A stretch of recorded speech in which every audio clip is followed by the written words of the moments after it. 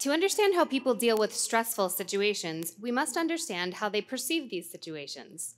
It's important to explore the human mind under pressure and how rash assumptions we make about each other can create drama in our lives.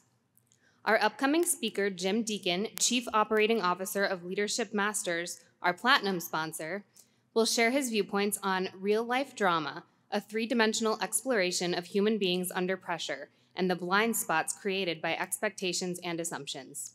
The stage is all yours, Jim. Thank you. If I could ask, actually I am not Jim Deacon, I'm Scott Eck of Leadership Masters. And is the clicker up here? Right? Could you bring that to me, Mark? Could I ask the members of the audience to please temporarily move down to the front 3 rows? You're going to need to observe the behavior that you see on the stage as closely as possible for you to get any value from it. And then you're free to return back to your normal seats. Thank you, Mark. So as we're moving down, again, my name is Scott Eck. I'm from Leadership Masters. Jim Deacon is my partner. Jim was one of the key designers of real-life drama, as closely as possible. Right, so there I am. These are some of the organizations, both Fortune 500, smaller private concerns, educational institutions, and governments that we work for and have received awards from. And we thank the Education 2.0 Conference for adding to that list. Earlier today, we showed you an example of leadership theater with the Shackleton experience. We hope that you had a chance to experience that. That's an example of leadership theater, as I say, which was not pioneered by us. It was actually pioneered in the 1930s and 40s by a psychologist by the name of Jacob Moreno, who developed what he called the psychodramatic effect. And his theory was that learning can be extraordinarily powerful when it's combined with the theater, facts, music, visual learning, oral learning, kinetic learning. And that learning anchors can be so much more deeply embedded if we apply ourselves theatrically to all of those learning modalities, learning orally, kinetically, visually, etc. And as Matt was talking about in his earlier presentation, the advent of technological expertise has led to the loss of emotional intelligence in the world. We are trying to, in our own way, balance those scales. So that was, the Shackleton experience was leadership theater, the psychodramatic effect. This piece is called real-life drama, or three-dimensional action learning. In three-dimensional action learning, what we do is we take actual case studies and we create them physically on a stage. What you learn from a paper case study is nothing compared to what you can learn from actually seeing a moment in an organization's life played out, or a family's life played out, or a community's life played out. The scene that we're going to show you today, which is part of many scenes we have in real-life drama, is a scene, a scenario, a case study that actually happened with one of our clients who could not understand why they were losing talented people every day of the organization's life. They were attracting talent, but they were losing talent at a much greater rate. So with that, let's dive right in. This scene is called Sorry I Missed You. Sorry I Missed You is the story of a senior HR director by the name of Tammy Newland. Where is Tammy? Here comes Tammy. Tammy leads the HR operation for a publicly traded company called Fair Foods, a food and beverage company named after its founder, Jim Fairbanks. Fair Foods has been growing at a remarkable rate of speed over the past 2 years. And all that speed is the reason why Tammy is thankful to have an executive assistant as efficient and effective as Joanne Banks. Joanne has been with Fair Foods for about 2 years. All of that time has been spent as Tammy's executive assistant. Joanne, like her boss Tammy, is extremely intelligent, intuitive, and talented. But because of uncertainty and pressure and speed, Both women make assumptions about the organization, each other, and themselves that cause critical things to be missed. See if you can determine what assumptions, both positive and negative, are being made by these two key players in this scenario. There are two other players as well. One is seen, one is unseen. The third player that is seen, his name is Garrett Tenenbaum. See if you can determine his assumptions, both positive and negative, about the organization and these two women. And then there's one other unseen character by the name of LaShonda Banks. See if you can actually determine her assumptions without ever meeting her. Okay, with that, we'll ask Tammy to excuse herself from the stage. Pay close attention to the behaviors being exhibited on the stage. These are good people trying to do their best for their families, their communities, and their organizations. This is real-life drama. Morning, Joanne. Morning, Tammy.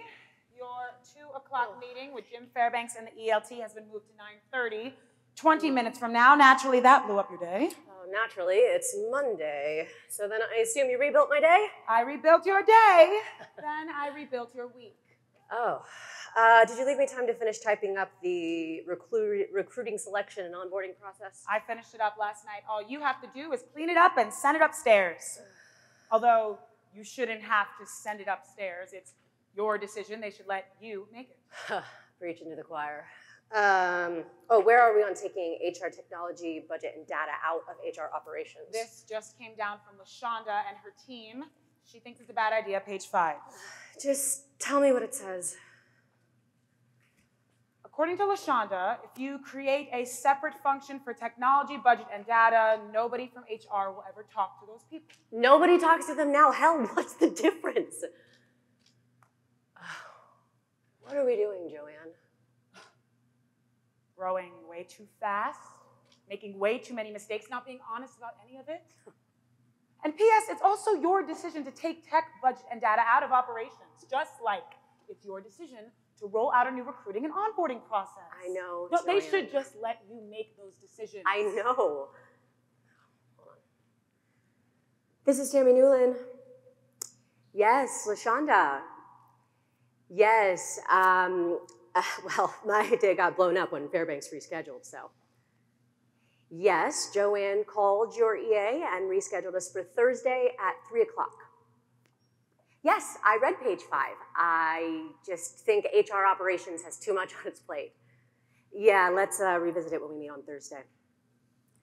Today I've got recruiting and onboarding on deadline, so a bit busy. Excellent. Thank you so much, LaShonda. Wow, you must be great at charades. Oh, Pictionary is my gold medal sport. What's going on with LaShonda? Oh, same old, same old. She doesn't trust us. She doesn't trust me. We had a disagreement about a year ago over how the HR service desk should be run, and instead of fighting it out with me, she took it all the way up to Fairbanks. He got mad, of course, that we weren't working these things out between ourselves, and then somehow all of that ended up being my fault. And meanwhile, the HR service desk still isn't working right, but now neither of us wants to fix it. It's just bad blood. Did you ever talk to her and try to smooth it all out? No. Anyway, let me get into this recruiting and onboarding process. Before you do that, I want you to meet a young man that I think would be a good fit for the project management team. Replacement for Lisa Green. Oh, nobody can replace Lisa Green. That girl could do it all. She was a magical creature. She certainly is. Who got Lisa, by the way? Where did she go? Minneapolis? General Foods. Huh. Yeah, sure, send him in. What's his name? Garrett Tenenbaum. Here's his CV. You know, you're handing me an awful lot of paper today. Oh, well, I know how you like to crumple it up or set fire to it. Or both. Garrett Tenenbaum. Got it. Go.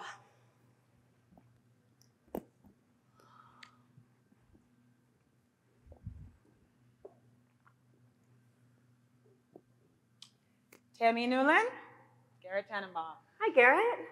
I remember you from meetings and stuff. Whose team are you on? LaShonda Banks. Oh. And I understand you're interested in joining the project management team, is that right? Yes, either the project management team or your team. Joanne tells me there's an opening on your staff as well. I hadn't realized we'd lost anyone. Anyway, how long have you been with us, Garrett? A little over 8 months. Wow, okay. And what do you think of the onboarding process? To be honest, there were some bumps and bruises, but to be fair, you were bringing on a lot of new staff when I joined the company, and I don't think your onboarding process was built to sustain so many people. Yeah, we're reinventing it right now. I know. That's one of the reasons why I'd like to be assigned to your team. I'm really good at people logistics. And you felt like you weren't living up to your potential on LaShonda's team? Too much politics. We spend more time trying to accommodate, people in power positions than we do actually building stuff. I like building things that help people. I'm not doing that. Got it. Okay, Garrett, let me talk to all the people I need to speak to, and then Joanne will be in touch. And if not the project management team, perhaps your team. Let me find out who's leaving from my team first. I honestly don't even know myself. Thanks, Tammy. Appreciate your time. You bet.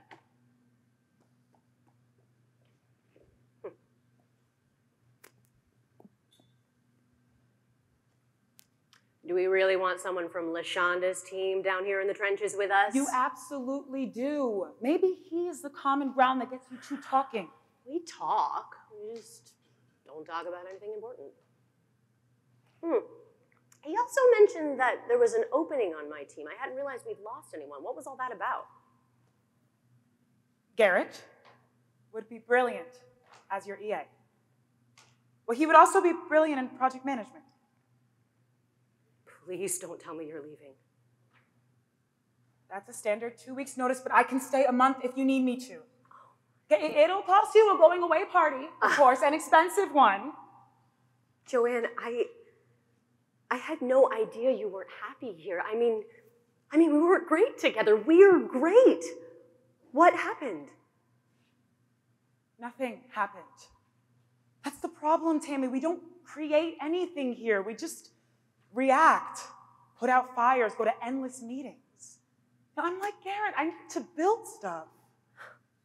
Well, why didn't you tell me? I've been telling you for over a year. But you've been putting out fires and going to endless meetings and not fighting with LaShonda. Look, it's going to be okay. It'll all be okay. Nothing feels okay right now. Wait, didn't we say we would talk about this? We said we'd put something on the calendar, right? That was over a year ago. Then about 8 months ago, I brought it up again. Then 3 months ago, you just never have time. Because you're always overwhelmed because they won't let you take tech, budget, and data off your plate because they don't let you make your own decisions. But, I mean, we're doing great work here. We're building stuff all the time. No, we're fixing stuff all the time, then telling ourselves the story that we're building stuff, that we're making a difference. We are making a difference, though. We're building this company. Are we? We're not talking to each other, and we're not making decisions. I mean, what can we really build?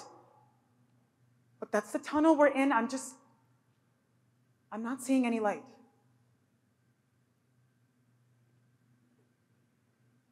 Wow. Wow. I can't believe you're leaving us. It just doesn't seem possible. I mean, who's getting you? Where are you going? Lisa Green? No, she's a magical creature. Plus, they let her make her own decisions. General Foods. Man, those guys are kicking our butts. Oh, for now. Let's see. I'm going to be able to survive in Minneapolis. Well, as long as I can be creative, as long as I can make a difference, I can survive anywhere. You better get going. Meeting with Fairbanks in 5 minutes. Oh, LaShonda will be there. Does she know that one of her guys wants to work for us? She knows. Talk to her about it. It's time. I'm going to need a month. Tell Lisa. And tell her I'm mad at her. I already told her. I figured you would need a month. But I am going to need a going away party. Okay, an expensive one. Shrimp and hors d'oeuvres and all that, okay? Go, you'll be late. Walk with me to the meeting. Somehow I feel like I'm seeing you for the very first time. Okay. Now, we can talk about you and LaShonda. Oh, I'd rather talk about the shrimp and hors d'oeuvres. Applause for these amazing players, please.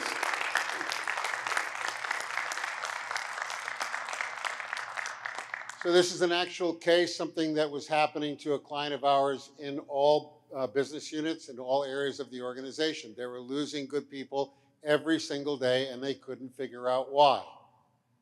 As Joanne says, we're not creating anything, we're just fixing stuff and telling ourselves the story that we're being creative. In life, there are facts and stories. Facts are the elements of truth that we find in any given situation. Stories are the lies we tell ourselves to feel better about the facts. So let's just look at some of the assumptions that are driving the behaviors, actions, and results in this scene. And just call out the positive assumptions between Tammy and Joanne. What are some of their positive assumptions about each other? Knows that Tammy can do it, but she can't. Joanne knows that Tammy can handle anything. Other assumptions. They are being honest with each other. Other assumptions about these two. They deeply care about each other. You can feel the connection there. Other positive assumptions. They try to support each other. Others. All good. But we're losing a valuable employee. So then what negative assumptions are in play between these two? Call them out. There's a miscommunication, not necessarily a lack of communication. There's two different perspectives going on here. Tammy thinks that everything's fine. She is not seeing what's going on with someone that she deeply cares about. Does this ever happen in real life? Does it happen all the time? Every single day? But we don't see it so much of the time because we're so busy with all of the things we have to manage, including our fears, that we don't notice. What other negative assumptions are in play? They are actually productive. They are actually productive. And that's a negative. Yeah, and that's a negative. What other negative assumptions are in play?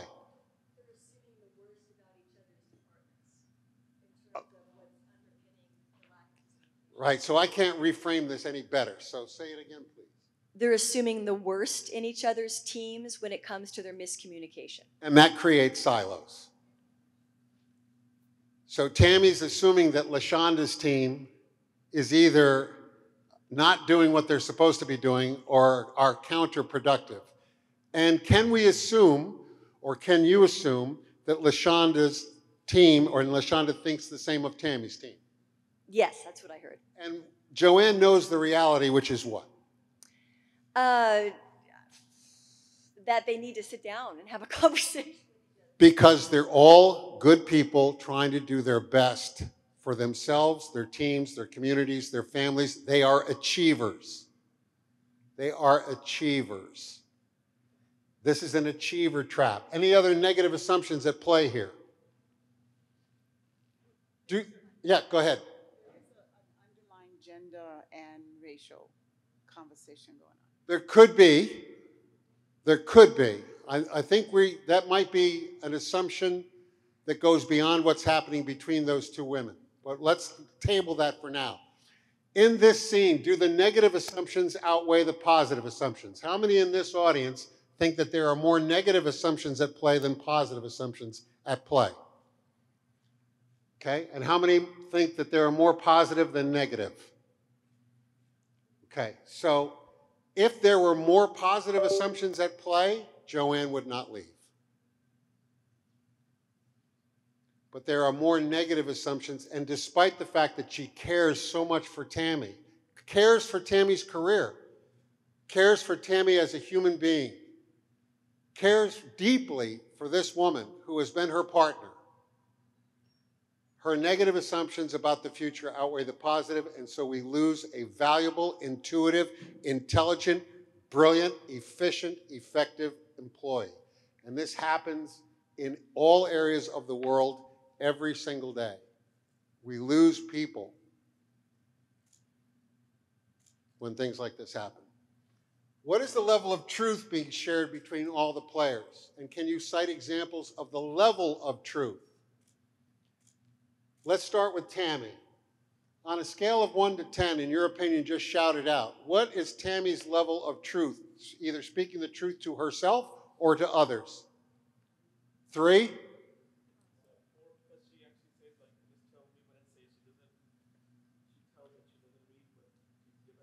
Okay, so you think it's a 4.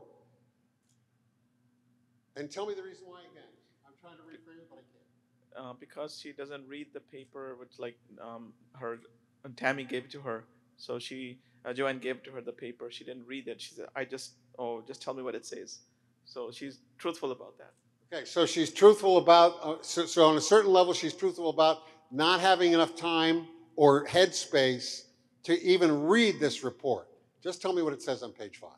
Okay, so there's a level of truth, but you still just give her a 4. 3, I would say. 3. It's gone down in just this conversation. On a scale of 1 to 10, Tammy's level of truth just in this scenario. Other opinions? 3, 4, any 5s? Any 6s? Okay, on the same, in the back. 1. Oh, we got another 1. Any other ones? Interesting. But does Tammy think she's a truthful person? Yes, she does. Now, how about Joanne? On a scale of 1 to 10, what's Joanne's level of truth? 7, 8, 8, 9, 6. Look at the disparity, though, between the two. Both on the same page, both care deeply about each other, both care deeply about their futures, both care deeply about the organizations. Interesting.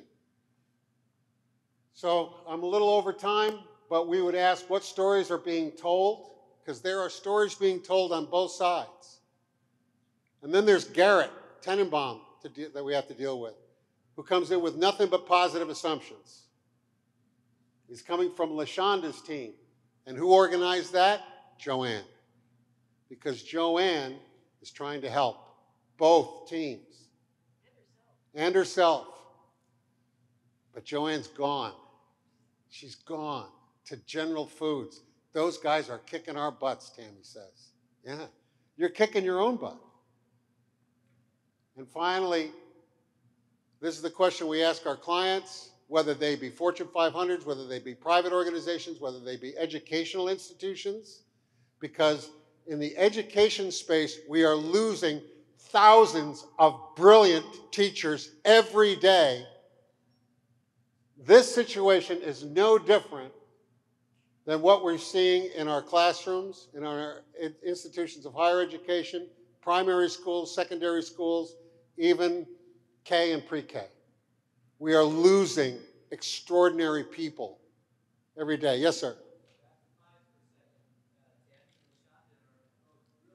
Yep, Tammy and LaShonda, I'm just going to, if you don't mind, sir. They're both brilliant, but they're afraid to have a real courageous conversation with one another. Why are they afraid? I think they're afraid because they're not sure of what the end would look like, and they may have to say, I'm sorry, I should have done this a long time ago. They're afraid to be confronted with the truth about themselves. You're absolutely 100% correct. So, the reason why we do action learning is so we can actually see inside these situations. We can feel the tension. We can see that these are all good people trying to do their best, but the results are not positive in so many cases. And in this case, this client of ours, this repeated itself every day. They were losing hundreds of great people. So thank you for your attention to this. I hope, wait, we have one more comment. Yep, yes, sir? How to fix it. How to fix it. First, you have to have the conversation. You have to stop telling yourself and others stories, and you have to start telling yourselves and others the truth about where you are, what you're doing. And eventually, organizations, sometimes when it's far too late, ask us to come in and help them see. Sometimes when and that breaks our hearts. But you have to be able to see it in order to fix it. You have to be able to tell the truth about it in order to approach it. You guys know that. Again, I'm a little over my time, so I thank you all. Give it another round of applause for our fabulous players. I'll just leave that up for a moment, the power of three-dimensional learning, and we'll turn it over to the next speaker.